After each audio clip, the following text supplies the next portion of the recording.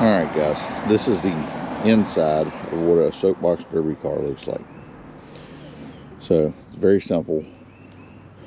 Got your front axle here, and it has a steering cable that just runs back to a pulley, runs to an adjustment, hits another pulley, and then it hits the steering wheel.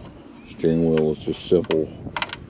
It just turns the cable. It's wrapped around the bottom here, and then it goes back over to the other side. Very simple.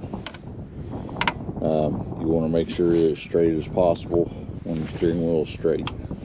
You do that by measuring from the back axle to the front axle and make sure it's the same when the steering wheel is straight.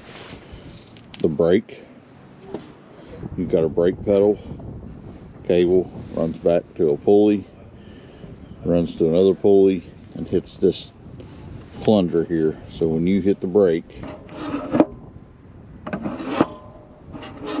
all it does is pull that shaft down and underneath the car. You've got that plunger that comes down and basically has a piece of mining belt on it that rubs the ground. Brake pedal can be moved if you need to accommodate the driver. Driver sits here, feet are up there. It's a very simple setup. As far as the rear goes, on a stock car, which is what this one is, these are steering stabilizers, rear axle stabilizers.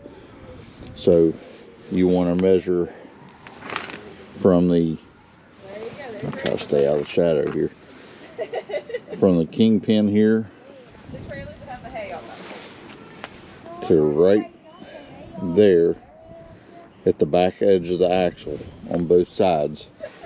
You loosen these bolts and it gives you a little bit of play, but you want to make sure that it's exactly the same on both sides before you tighten these two down.